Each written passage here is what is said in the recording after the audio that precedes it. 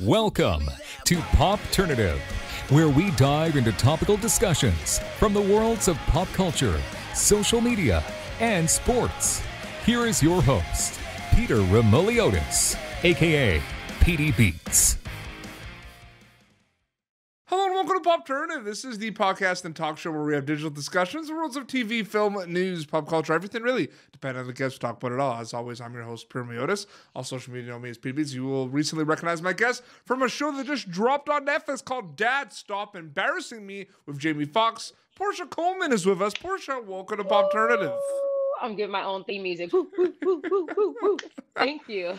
I'm really excited. Hi. I'm really excited that you're able to join me on my show. It's one of those things where your show just dropped. I mean, what was that kind of like for you and the cast, like the week before it dropped? I'm sure there was a lot of nerves.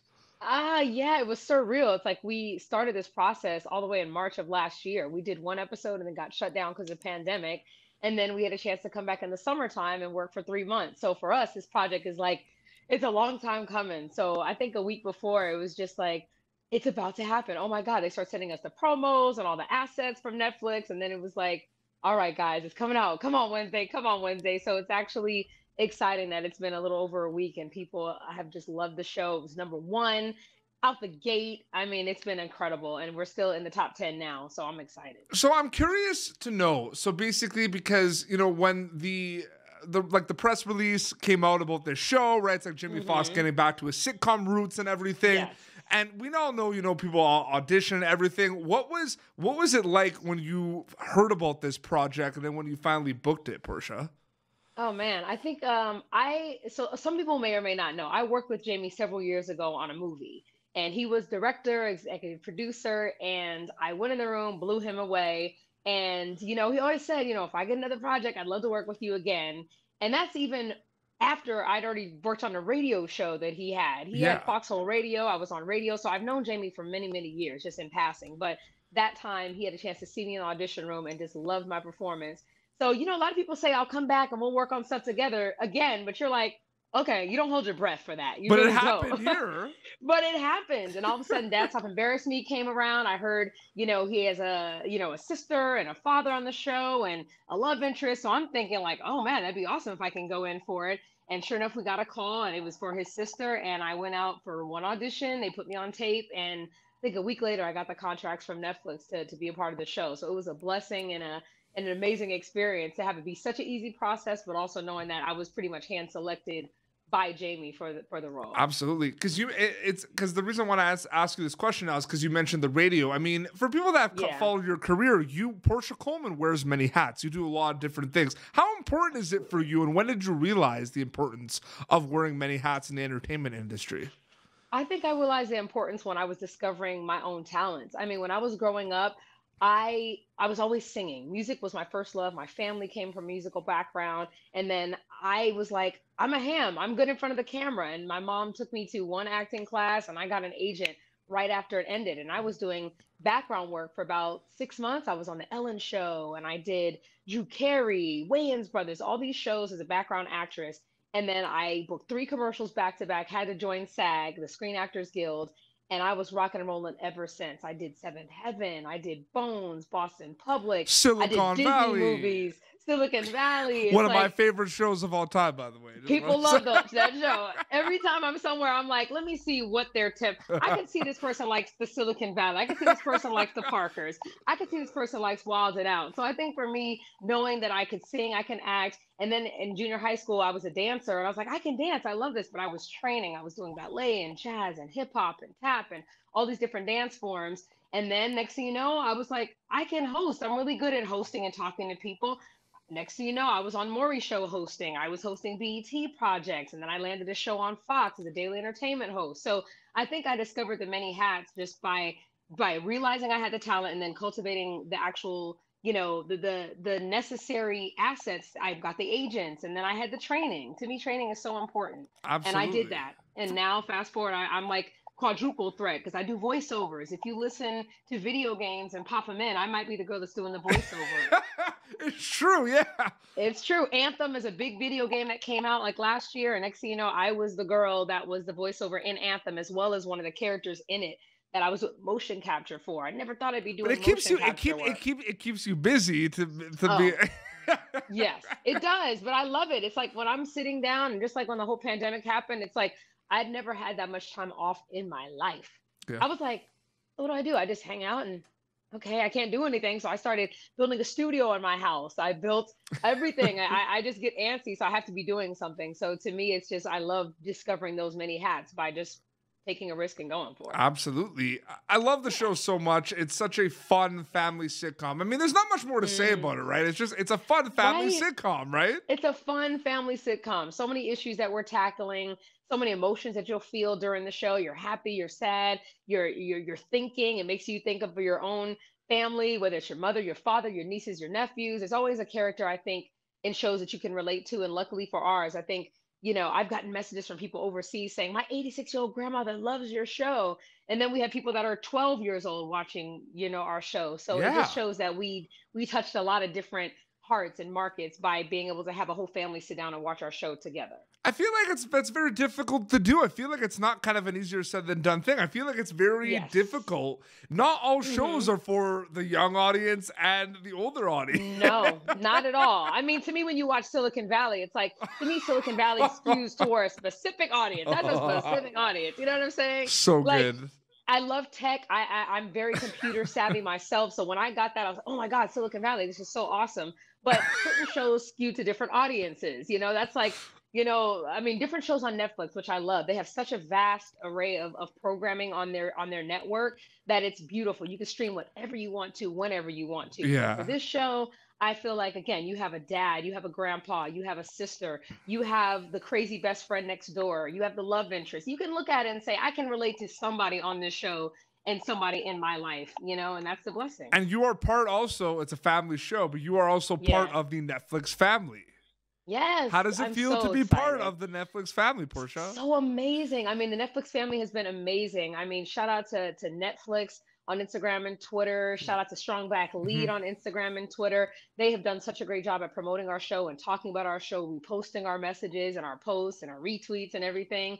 And I love the fact that even if you go right now to look at the Parkers that they just added over the summertime on Netflix, you can catch me in several episodes on that show. I know. I had a Christmas film that was on Netflix. So to me, I've always been around on Netflix at some point, but this is truly Netflix and Jamie Foxx and Corinne Foxx's brainchild that came to the network. So now it's really like, it's like home. So I love it. It's interesting because, they said it was like back to his roots, the sitcom and everything. For you specifically, it started with you with like music, like you said, was one of your first loves, right? Yeah. Do you always sometimes go back to your roots a little bit? Like, is it always there where it's like, yeah, I love acting, I like doing the voiceovers, but I love singing? Like, is it always there for you? I think it's always there because I don't think it would have happened if Netflix wouldn't have saw and understood, much less Jamie Foxx. This girl's got an amazing voice. Let's have her sing on the show. Yeah. And I'm telling you, if you were a fly on the wall during the whole time we were there filming, you would hear me and Jamie singing and harmonizing, and then Jonathan kicking in with his vocals, me and Kyla Drew dancing. It's just, there's so many talents that we all have on this cast. It's amazing just to watch it all come to life in this show that you guys see, but just to know that if we're blessed with a season 2, just how much more we will be doing, because at that point, people know the family, they see who we are, and we can just fly and do all these things that we have in mind. And David, I have to say, David Alan Grier, like, come on. Oh my gosh. Like, David Alan Grier, like we all joke about David Alan Grier from the funny and best dressed to the on-set prankster. Seriously, if you guys go right now, go on YouTube and just type in Dad Stop Embarrassing Me and David Alan Grier, and you'll see like a 5-minute piece they put together when they were asking us questions, and everybody answered damn near every question. David Alan Grier. Well, it's funny because every episode there's like, that I've watched, there's like 3 or 4 moments where you're laughing, like specifically, but like there's always at least one David Alan Grier in every episode. Like every single episode where you're like, really? Like, to me, the funniest moments are when, even like in episode 2, when we're sitting there trying to plead with Sasha about why you need to go to church. And, yes. Brian's like, it's intimate. And I'm like, hallelujah. And Jonathan is like, it's family. And all of a sudden, Jamie's like, it's, and David Alan Grier said, it's church, goddammit. Like, he has so many one-liners where you're like, the holy water, God. the holy water. Ooh, I need to throw this holy water on. I think I got some of the devil on me. Like, so many one-liners that are now becoming memes and GIFs, and it's just amazing just to see the process of how people have gravitated to this show and loved it in so many ways. I need to know, because you got, like, when you were filming this show, you obviously have some opportunities to kind of talk. Was Jumanji brought up at least one time? Was Jumanji brought up at least one time? Because David Alan Grier has one of my favorite, like, he has such a good role in Jumanji. And, like, he's done so many amazing things, but that one always stands out for some reason. That was one of my favorite movies growing up. I mean, Robin Williams and him playing I'm not going to say a cowardly cop. He was a cop that was keeping it real. He's like, hold up, I don't know what's going on. This ain't in my job title, but I don't want no parts of it. I think everybody can relate and be like, that's exactly what I would do if that was me. So David has so many movies that he's been in, but that one always stands out for some reason. That's the always so incredible. His comedy is next level. Like, if you even ask Jamie, he always would say that David Alan Grier was the funniest person on the set of In Living Color. I mean, think of all the people you had there. You know, Tommy Davidson, Jamie Foxx, you had Jim Carrey, but Jamie unequivocally will tell you that he thought David Alan Grier was the funniest person on set just because he's so quick on his toes. He's brilliant when it comes to just improving, and I think we were all so good at that so many moments that you actually see on the show were not planned. It was just he did something, and then Jamie did something, then I would do something, and we'd all fall in line, and next thing you know, boom, there's the scene. Like, even when you're watching beans, greens, potatoes, tomatoes, we knew we were going to say that, but all the dance moves from what I was doing to what Jamie was doing to David Alan Grier, all of that was like, what is going on? It wasn't planned, but those moments are some of the best moments in the show that they kept. And I'm grateful for that, because you guys have no idea just the camaraderie that we have off camera, and it just translates on camera so well. Can you dive into it a little bit more about working with Jamie specifically on this project? What was it like working on this project with him? Oh man, this project I think was so special because he has not been on a sitcom in about 20 something years. Of course, he came from In Living Color, but then he had the Jamie Foxx show, and Jamie ever since has won Oscars. He's won Grammys. He's done everything you can imagine. He's right now, you know, the only Black actor to lead as a voiceover in a film for Soul that he just won for. Like, he's done everything. And to come back and say, listen, I want to do this show with my daughter about our life story growing up, it was just a blessing to watch his process and to watch Corinne be around as well, bringing these stories to life that really did happen. Of course, it's loosely based on their dynamic, but so many moments from the scene where he's getting bullied. Jamie told us the whole story about how he would get bullied in school by this one person. He snatched the chain and how he did all this stuff to him that we're sitting there listening to like, wow, what we're doing right now is really true to life. And that's such an amazing feeling to know that you're working with somebody who lived through this and who's telling you what happened. And now you can just bring your own embodiment to a character that he's putting on television. So it was a dream come true working with him. No, absolutely. It's just, and it's funny because, you know, for people that watch it, you know, you'll see him, like, especially in episode 2, like, he plays multiple characters on the show. So many characters. Cadillac Calvin, he plays Rusty the bartender. Then he plays, of course, Reverend Sweet Tea, which you just can't get enough of. Like, he was in rare form, and Jamie's a method actor. All day long, he was Reverend Sweet Tea until he came out of that costume and had to go back to being Brian. Like, he is so brilliant, and his off-the-cuff humor is amazing, and his improv is even better. So, yeah. What was it like working with, we talked about David Alan Grier, you know what I mean? But we talked about Jamie, the other cast and crew, like Valente and Jonathan. What was it like working with all of them? So Jonathan and I met years ago because I interviewed him on the Fox show that I had. And we took a picture together, and it's the funniest thing where he's sitting on this kind of like this stool. And I'm like literally in between his legs doing this really sexy pose, and he's doing this whole funny moment of a picture, and you would never swear we had just met, but we hit it off just like that. We were friends on Instagram, we were friends on Twitter, and we hadn't seen each other since. But to know that all of a sudden we heard that each other was on this show and we were going to have like a possible romance, it was hilarious. So we play so well off of each other. I loved him on Two Broke Girls. He was the funniest guy as Oleg on the show. And I was a fan of Heather. I watched her on a big dance show that she was on before. Yep. And Kyla Drew, I was unfamiliar with. My nieces knew who she was from a lot of the programs she did. Valente, I loved watching on the George Lopez show. So it's like literally everyone. It's a stacked cast if you think about it. It's a big cast of people that you can all point out a finger and be like, oh my God, I love them from this show. And now when you watch us together, it's just like we meshed so well. And I think Jamie and Corinne and the Netflix team was so brilliant in putting us together the way they did, because I It's think it true. Like, oh, works Jonathan, amazing. Two Broke Girls.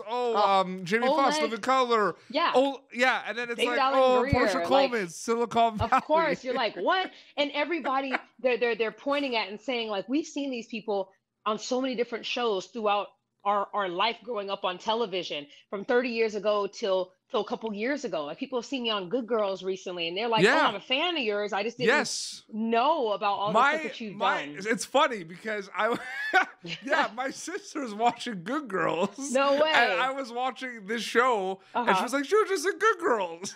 So, I'm telling you, it's like I was literally doing 2 shows at one time. that's also a show that in some countries is on Netflix. Netflix Family. I'm just on saying. Netflix. It was like streaming. It was in the top 10 on Netflix as well. Yeah. And it's crazy because I was doing that at the same time I was doing our show, but I couldn't go back because it was crossing the lines now, because I have a series regular contract with Netflix, and I did several episodes of Good Girls. The pandemic happened. When they wanted to come back, I was already booked. So hopefully in the time off that I'm not doing that, stop embarrassing me, I can come back to Good Girls in a way if they keep that storyline going. But Yeah. I've done so much, and people just don't realize it until they literally look at my resume and they're like, good God, this girl's been busy. That's awesome, though. So yeah, I'm that girl you've seen in a lot of ways. Yeah. Absolutely. Porscha, Yeah. thank you so much for coming on Popternative. You're awesome. I had such a great time. Thank you to you guys who have been streaming the show and watching it, and for wanting to interview me to let people get a better idea of who I am, off camera. So this has been a blessing. So thank you. Absolutely. So they can watch season 1 is now available on Netflix. On so Netflix. They can watch and that. hopefully we'll do another interview if they greenlight us.